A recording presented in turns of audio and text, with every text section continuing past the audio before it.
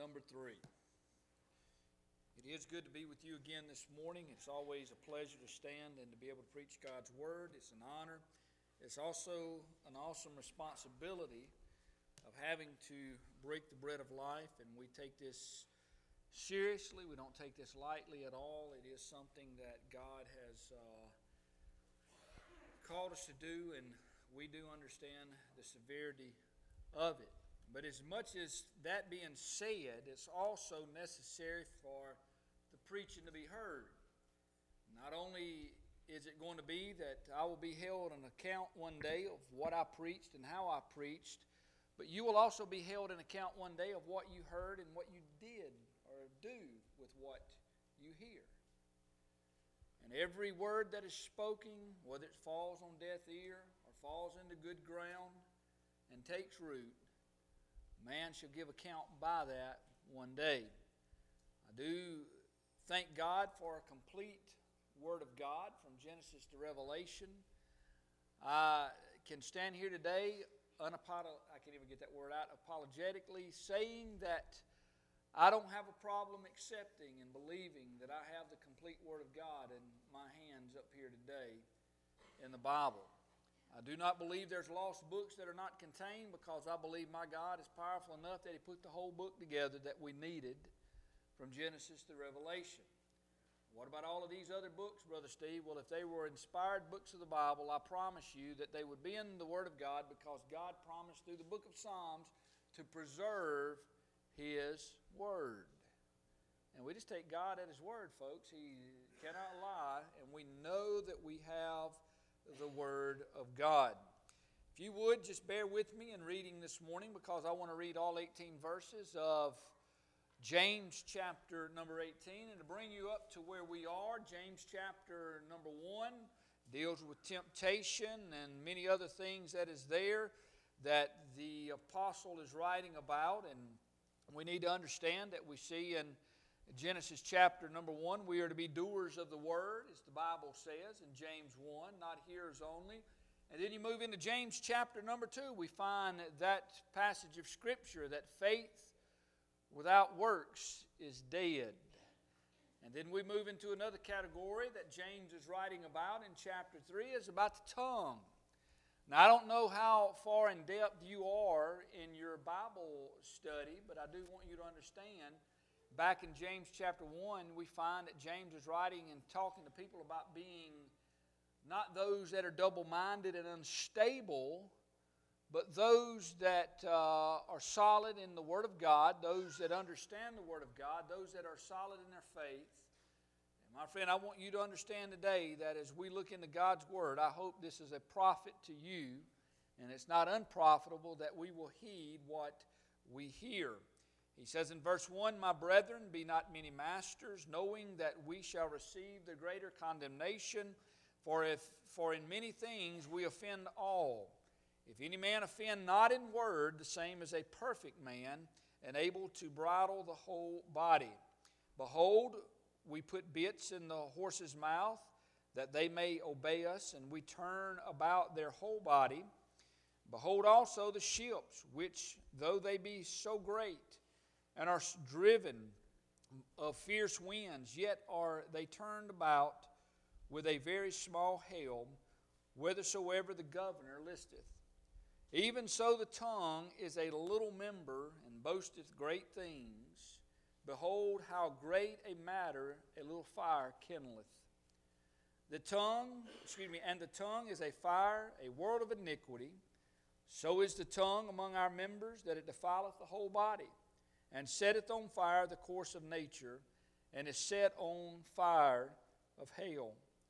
For every kind of beast, and of birds, and of serpent, of things in the sea is tamed, and hath been tamed of mankind. But the tongue can no man tame. It is an unruly evil, full of deadly poison. Therewith bless we God, even the Father, and therewith curse we men, which are made after the similitude of God. Out of the same mouth proceedeth blessings and cursings. My brethren, these things ought not so to be. Doeth a fountain send forth at the same place sweet water and bitter? Can the fig tree, my brethren, bear olive berries, either a vine, figs? So can no fountain both yield salt water and fresh. Who is a wise man and endued with knowledge among you? Let him show out of a good conversation his works with meekness and of wisdom. But if ye have bitter envying and strife in your hearts, glory not and lie not against the truth. This wisdom descendeth not from above, but is earthly, sensual, and devilish. For where envy and strife is, there is confusion and every evil work. But the wisdom that is from above is first pure, then peaceable, gentle, and easy to be entreated, full of mercy and of good fruits, without partiality and without hypocrisy. And the fruit of the righteous and the fruit of righteousness is sown in peace of them that make peace. Father, we thank you, Lord, for the reading of your word, and we pray that you bless it. And Father, we pray right now, Lord, that if it be your will, Father, that we could just be a blessing to these people today. And Heavenly Father, we pray, Lord, if there's anything in our lives that shouldn't be there, that, Father, you'd forgive us. And God, we just confess to you our wrongdoings and our shortcomings. And God, we realize today that as children of God, we fall so short, Lord. But Father, we know through your mercy and your grace we can be, Lord, what you would have us to be. Father, I pray that, Lord, that you would take this time, that, Lord, you would strengthen our walk with you, and, Father, that you would convict us of sin, Lord, that is in our lives, and, Father, that we would have the courage and the righteousness about us to confess it and forsake it. Lord, I pray for the ones that are lost loved ones. Lord, you just touch their hearts this morning and comfort them. And, Father, we thank you so much for Jesus, who died on Calvary's cross. Lord, was buried in that tomb, and Lord, 3 days later arose, and Father, for our victory, and Lord, for life eternal that you give us through Christ, that Lord, he was so powerful that even death, hell, and the grave could not keep. And Father, we pray, Lord, that each person sitting here knows him. And Father, we ask now, Lord, you receive all glory and honor for all things that are done and said, for it's in Jesus' name we pray. Amen. It doesn't take long in reading this passage of Scripture to come to the conclusion that a proper title for a message being preached out of James chapter 3 could simply be entitled in 2 words, the tongue. You know, there are some people who say that this person has a loose tongue and that person has a loose tongue, but how damaging is the tongue among the members of our body? When you read here in James chapter number 3, you get the context of who James is talking to, and it's not just anybody. Here James is writing in verse number 1, he says, "My brethren, be not many masters." And that word masters there in the Greek is a word for teachers. You had teachers of the day, and you had those wannabe teachers of the day, and you had those so-called teachers of the day. And he goes on to say, knowing that we shall receive the greater condemnation. Why? Because to him that is given much, much shall be required. We understand that those that take on responsibility, those that take on leadership, those that take on positions that they're called to, there's going to be a great answering one day for what is said and what is done in the life of those who claim to be teachers. You turn your TV on today and you see many people who claim to be teachers who are teaching a false gospel, who are teaching about a false Christ, who is teaching about a physical prosperity, that are not talking about anything of eternal value. But yet you see here when James expressly speaks to the tongue, he's not only talking about those that are so-called teachers or those that are teachers, but those that are hearers also, because we all have problems with the tongue. See, verse 2 says, "For in many things we offend all." And there's a lot of things that people will do that is offensive to you. But the Bible says, "If any man offend not in word, in tongue, or in speech, the same as a perfect or mature man, and able also to bridle the whole body." Now I want to bring in the context of what he's saying. Now you know there are a lot of people today that get offended at the preaching of God's Word, the truths of it. This is not what he is talking about. There's been times that I've been offended at the preaching of God's Word. what the preacher said, what the preacher was talking about, or what the Sunday school teacher was teaching. We got offended at that. That's not what he's talking about. Well, I'm going to tell you, I just didn't like what the preacher said from the Word of God today. I'm offended with him. There's only one simple explanation of that, is get over it. Because God's Word is God's Word. But how many times have we offended in conversation, or we offended in anger with our mouths? I want you to fully understand today that you have no legitimate claim to an offense from the Word of God in the speaking that a preacher or a teacher has said something from the Word of God and it made me feel uncomfortable, it made me feel bad, so therefore I'm taking offense to that. That is not in play today. But my friends, I do want you to understand something. That the Bible says that a man for in many things we offend all, if any man offend not in word, the same as a perfect man, and he's also able to bridle the whole body. How many times has somebody in a conversation offended you? How many times has somebody said something about you that was offensive? How many times has somebody come to you and they claim that someone said something about you and you were offended of it? Let me tell you something. Believe nothing you hear and half what you see. Get a hold of that today. Because I'm going to tell you, people are bent on hell trying to get trouble started among folks today. You tell somebody something good, it will die where it was spoken. You speak something gushy, you speak something that is against somebody, they will give it a life on its own. You want to know why? That speaks to the damnation nature that mankind has. Because they walk after the flesh and not after the Spirit. The Bible says, James chapter 3, verse 3, it says, behold, he gives an illustration, or he gives a teaching about how to control something. And he says, behold, we put bits in the horse's mouth that they may obey us, and we turn about their whole body. Now, I looked at one illustration about this, and they say the average bit that goes in a horse's mouth weighs about 1 pound. And that 1 pound bit in the horse's mouth with the proper applied pressure can control a 1,000-pound beast in any direction you want him to go. That small bit pulling this way or pulling that way will turn that 1,000-pound body of that horse and make him do exactly what you want. And he says in verse number 4, behold also the ships which they be so great are driven of a fierce wind, yet they are turned about with a very small helm. You get to thinking about this. The size of the HMS Titanic was 839 feet long. The rudder on the Titanic, or the helm, was anywhere from 35 to 50 feet long.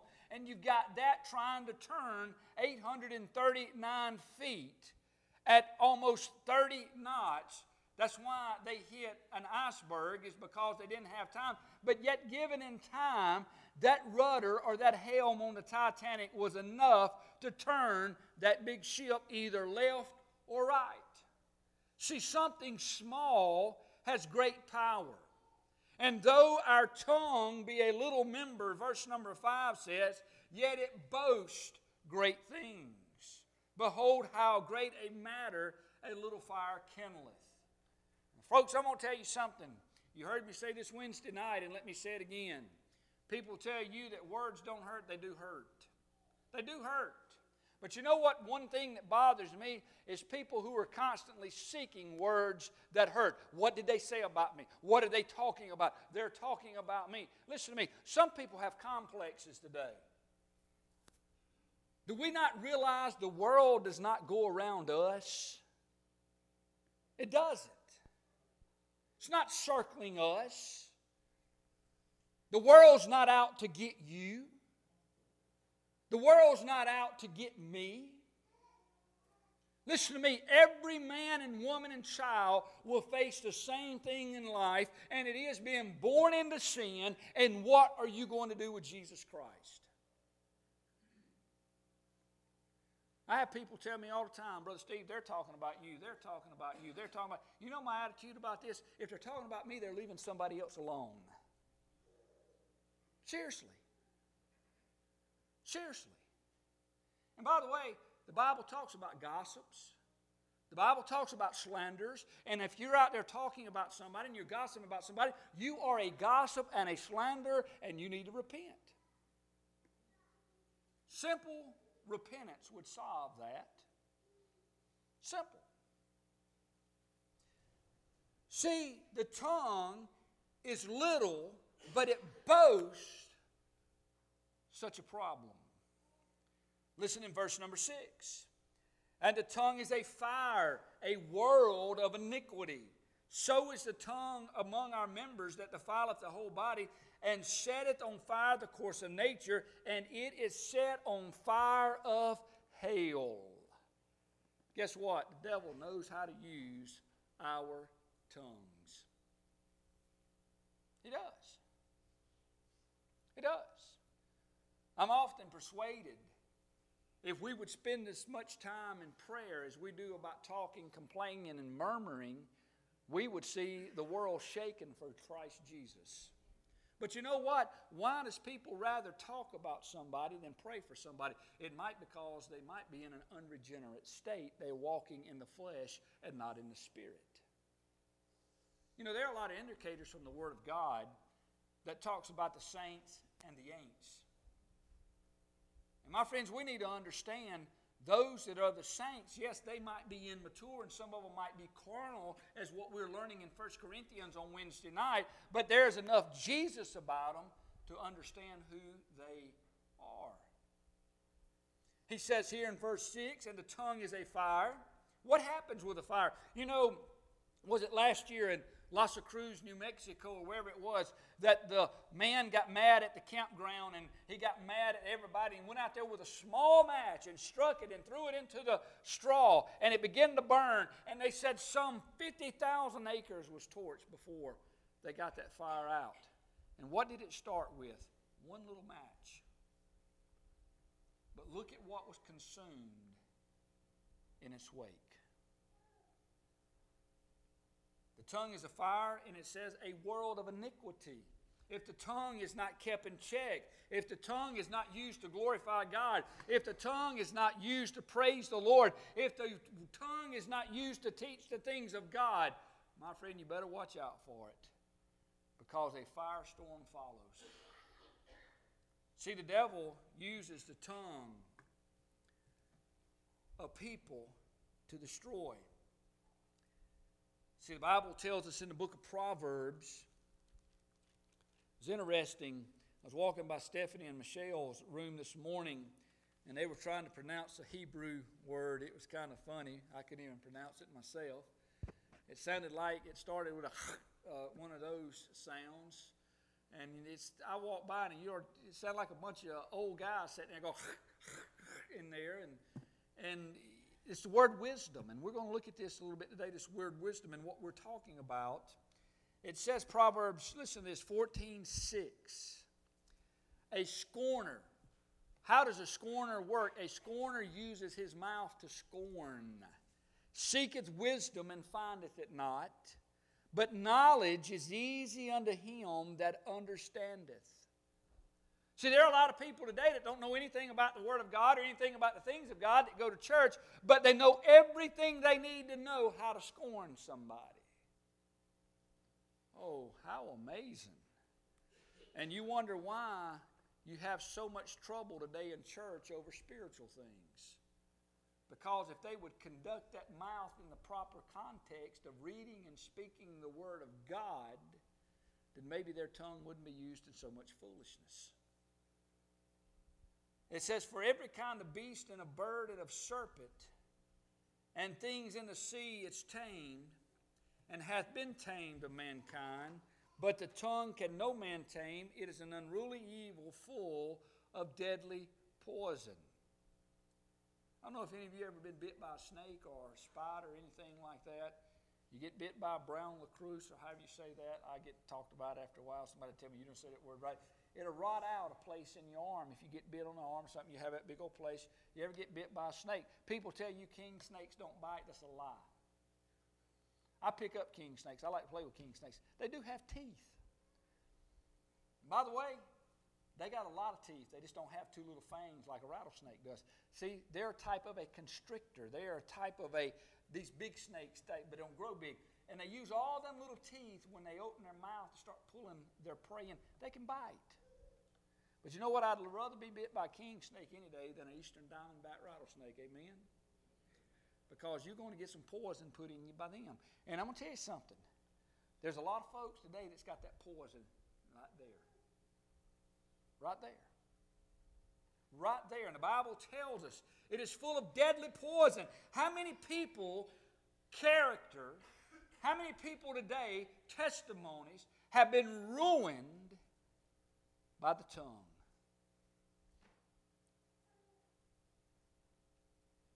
Reminds me of the old story of the lady that didn't know what she was talking about, that spread the word that the pastor's truck stayed over at the lady's house all night. And she had it all over town that he was there and the truck was there, and just wondering what our pastor was doing there in his truck.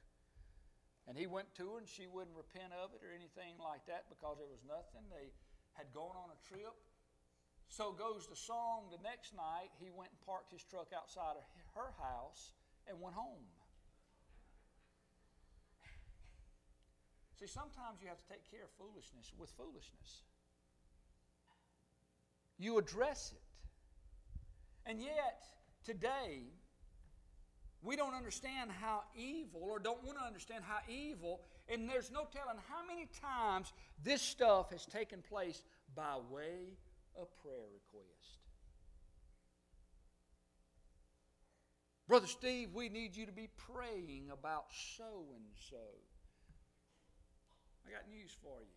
If people were that concerned over prayer, they would be praying for the individual themselves. A lot of times people are just wanting Brother Steve or whoever it is to know what is going on.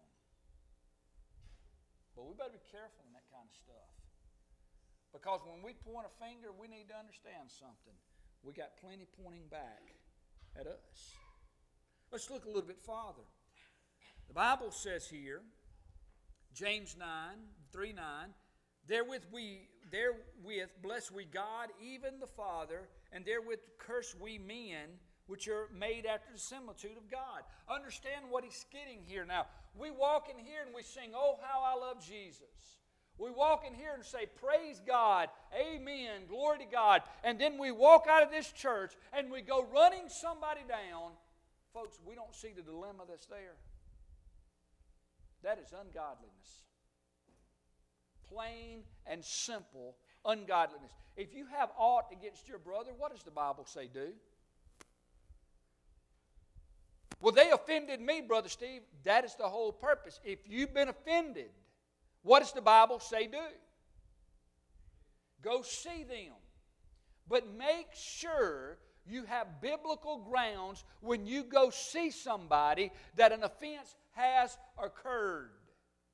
You don't go out there running your mouth about somebody all over God's creation and then they have enough of it and then they say something back to you and oh, I'm so offended and hurt by what they said. Folks, that's ungodliness. That's ungodliness. That we set up in church, or anybody that sits in church anywhere, and we sing and we praise God. And then we go somewhere and run our brother or sister down. It's ungodliness. And if you're doing it, or if I'm doing it, it's ungodly. He says, James 3, verse 11. Well, let's go back to James 3, verse 10. Out of the same mouth proceeding blessing and cursing, my brethren, listen to who he's writing to, my brethren, these things ought not so to be. Brother Steve preaches exciting things that make us feel good. We've had a rough week. I tell you what, you start repenting and unloading of sin, your week will get better, no matter what you face. I'm fully convinced today we don't need a motivational speech or we don't need encouragement. Today what the church needs in America is repentance of sin. We see what the motivational speakers are doing today, Joel Osteen and all that crowd. We see they've got thousands and thousands of coming. And Brother Steve, you ought not say anything about Joel Osteen. Why? Paul called him out in his day. Alexander the coppersmith has caused me much trouble. Joel Osteen and his crowd are leading people straight to hell's fire. And people are signing up for it left and right. You want to know why? Because Mr. Osteen is not going to touch their sin. He's going to make them feel good. He's going to tell you this is your best life now. I got news for him. If this is my best life now, then I'm in trouble.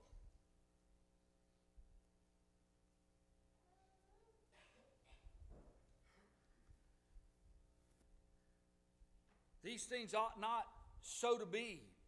James 3 verse 11, doeth a fountain send forth the same place sweet water and bitter? It can't happen. Over in Alabama, on the Tombigbee River, I remember as I was a child, we'd go fishing over there. They'd go catch catfish. And how this happened, I can't explain it. I just know it was there. They showed it to me. I tasted it. There is a well of water springing up there, and it is so bitter, you can't even drink it. But yet there's people who will wash their fish and clean their fish there, and they got a pipe, and it's just coming up out of the ground. Oh, take you a big swig. And I reached in, I turned that thing up, man, it was terrible. Guess what? It wasn't given fresh water and bitter water. It's not going to happen, sweet water. You could go right over here to where the bathrooms were in a water fountain, and guess what? There's a water fountain there, and you drink it, and it's sweet water. They was not coming from the same place. They were not coming there. They were coming from two different places. And this is what James is getting across. That sweet water and bitter is not going to originate in the same place. It's not going to happen. Can a fig tree, goes on to another illustration, my brethren, bear olive berries, or vines, figs? So can no fountain both yield salt water and fresh. It's not going to happen. It ought not to happen. And then he says, who is a wise man endued with knowledge among you? Let him show out of a good conversation his works with meekness of wisdom. Now, this got very interesting to me. Turn with me, if you will, in your copy of God's Word to Proverbs chapter number 8. It's talking about what comes out of your mouth. And listen to what the writer of Proverbs says. This is what godly wisdom will do. Verse 1, it says, doth not wisdom cry and understanding put forth her voice? It's talking about talking here. Go down to verse number 6.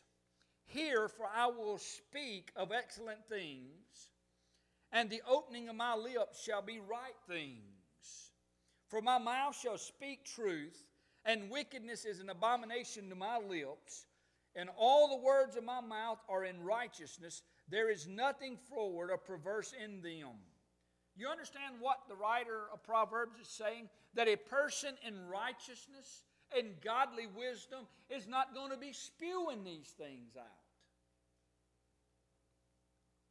So that brings us to question. Where do you stand with God? Where do you stand with God?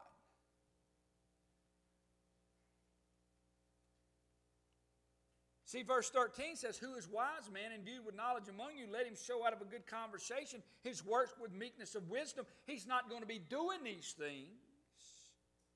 But then verse 14. But if you have bitter envy and strife in your hearts, glory not and lie not against the truth. Here's where we get to the heart of the matter. Listen to what it says. For if you have bitter envy and strife in your hearts. What did Jesus say? Out of the abundance of the heart, the mouth speaketh. Where did he say the bitter envy and strife was? In the heart. You want to know why so many folks run loose with their mouths about everybody and their mother? They got a heart problem. It's amazing how the Word of God will identify all of this and tie it all together and bring it right back. They've got a heart problem. And it says here, but if you have bitter envy and strife in your heart, glory not. Don't have pride about it. You hear people all the time, well, listen what, you're sinful. I'm going to tell them what I think. That is so wicked. That is so ungodly. Sure makes me feel good. Well, I'm glad you enjoy it now because you're not going to enjoy it. Jesus told the Pharisees, you better enjoy your reward today because the praise of men is all you have, because there is no reward coming down the road.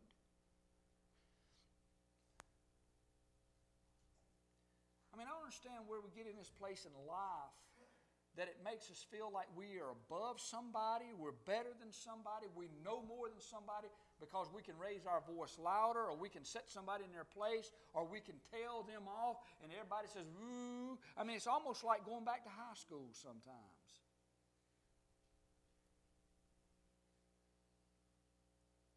It's amazing how everybody knows about everybody else's business but their own. Well, we're not talking about me, we're talking about you right now. Well, maybe we should be talking about you. Or maybe we should be talking about me. No, we shouldn't be doing the talking. We should let God be in the doing the talking to us and setting us straight where we are. See, if there's bitter envy and strife in our hearts, we're not to be filled with pride, we're not to glory, and we're not to lie against the truth.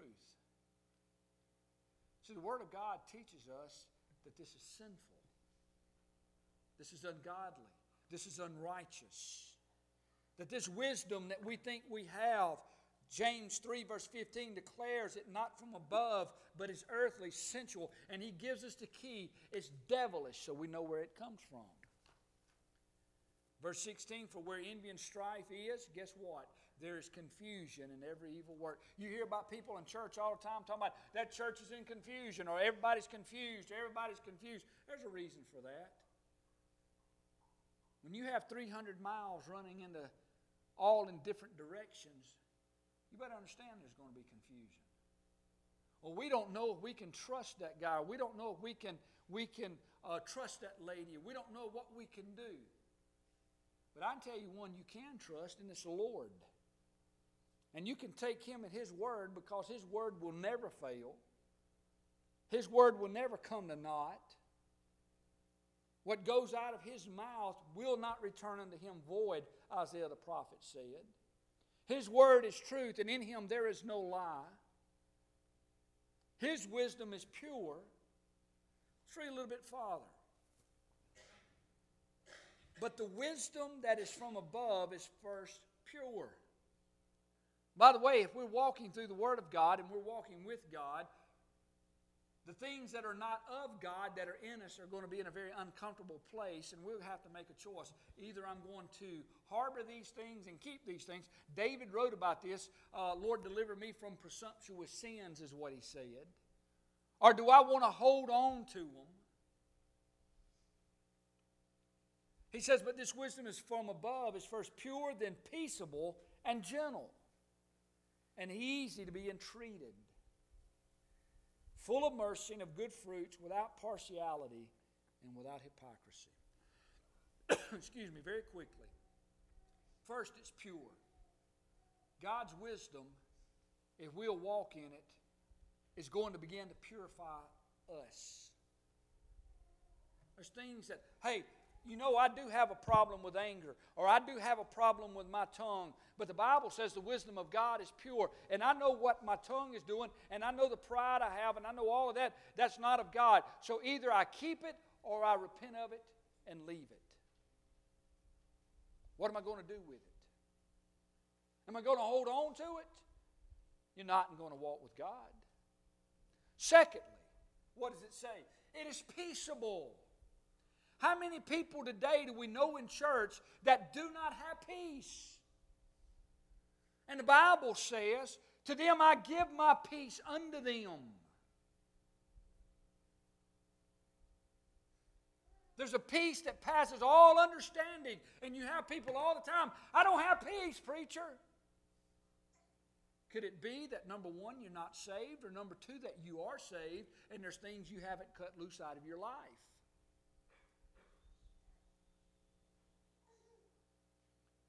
Who in here today would testify anything wrong with playing baseball? Is there anything wrong with catching crappie? Is there anything wrong with deer hunting? Is there anything wrong with making chairs at Lazy Boy? Is there anything wrong with working at the bank? Is there anything wrong with cutting grass? Is there anything wrong with going out to eat? Is there anything wrong with going to a movie?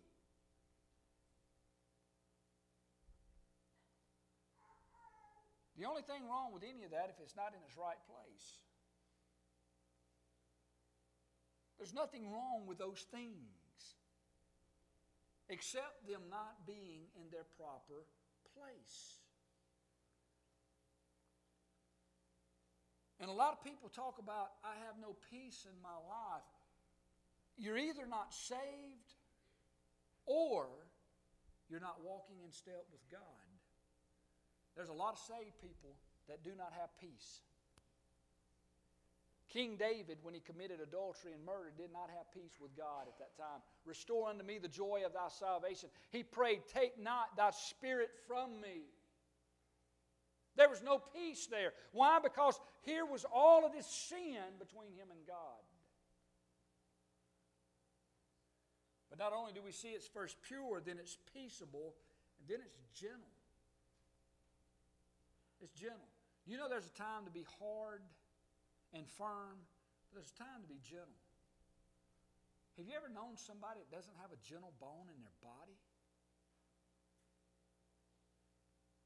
Folks, there's mothers that I've met that don't have a gentle bone in their body toward their own children.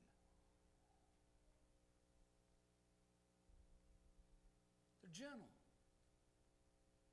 Could you imagine the King of Kings, the Lord of Lords, sitting there, and the children were coming unto him, and the disciples and everybody was saying, no, get away from him. Let the little children come unto me. He was gentle, but yet he had the whip and ran the money changers out of the temple.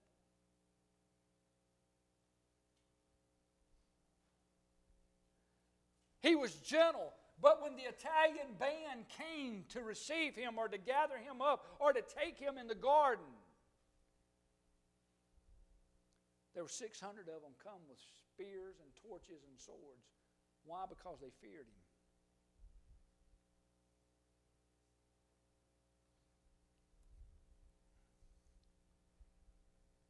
But he was gentle. Wisdom that is from above is pure, peaceable, gentle. Listen to this. It's easy to be entreated.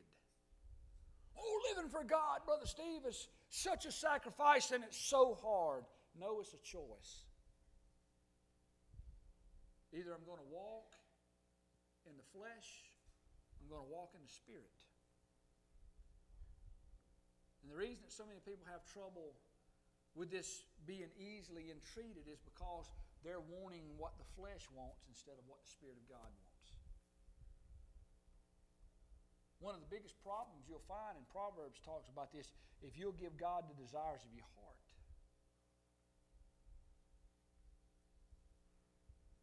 God will redirect those desires. And your desires will become His desires. It says it's full of mercy and of good fruit. It's without partiality. How many times does preference take place in church among people? I'm with this group, or I'm with that group, or I like this group, or I like that group. You could dig Adrian Rogers up and stand him in a pulpit. Thousands would show up to hear him say something. But you take a man that loves the Lord and preaches the Word of God. Adrian Rogers was that kind of man, by the way. Or let's illustrate that. You take Joel Osteen, say he's going to be downtown Newton. You couldn't get through Newton. The people that would show up. You put Benny Hinn down there. Oh, we just want to be under Benny Hinn's shadow. I have a question about that, by the way. Benny Hinn heals all of these thousands of people. But you know, it was just discovered this past week that Benny Hinn has been going to the doctor for the past 15 years with a heart condition. He can heal everybody else, but he can't heal himself. Kind of amazing there, isn't it? It's without partiality and it's without hypocrisy. And the fruit of righteousness is sown in peace in them that make peace. How do you use your tongue today? Is it used in the flesh or is it used in the spirit? Seriously. How do you use your tongue today? Pride dictates a lot of the way that we use our tongues. When a lot of times we speak when we should be silent. By the way, James chapter 3 is keyed off of James chapter 1, verse number 19. And let me read verse 19 out of James 1 for you. Wherefore, my beloved brethren, let every man be swift to hear, slow to speak, and slow to wrath. Your mouth will carry you down a path, one way or another. One way or another. When you feel like talking about somebody, how about getting on your knees and praying for them?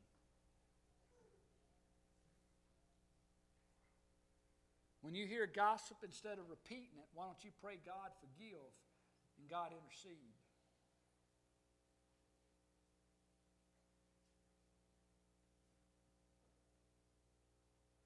It'd be amazing what things God could do if we would do the right things. Because I got news for you. God's going to do one or two things. He's either going to bless something or he's going to condemn something. He's either going to pour his blessings out on it or his wrath out on it. One of the two. Be careful how you use your tongue. Be careful. Heavenly Father, as we come to you one more time, we pray, Father, you forgive us of our sin. And God, use this time we had together, Lord, convict hearts and convict us of sin. And Lord, we want you to receive all the glory and honor. And Father, I pray if there's one here lost, that Father, you'd reach down and stir their hearts. God, I pray that Father, you'd help us to live and walk in your wisdom and be mature. We thank you for all that you've done for us. For us in Jesus' name we pray. Amen. What number are we singing, Brother Mark? 244. 244.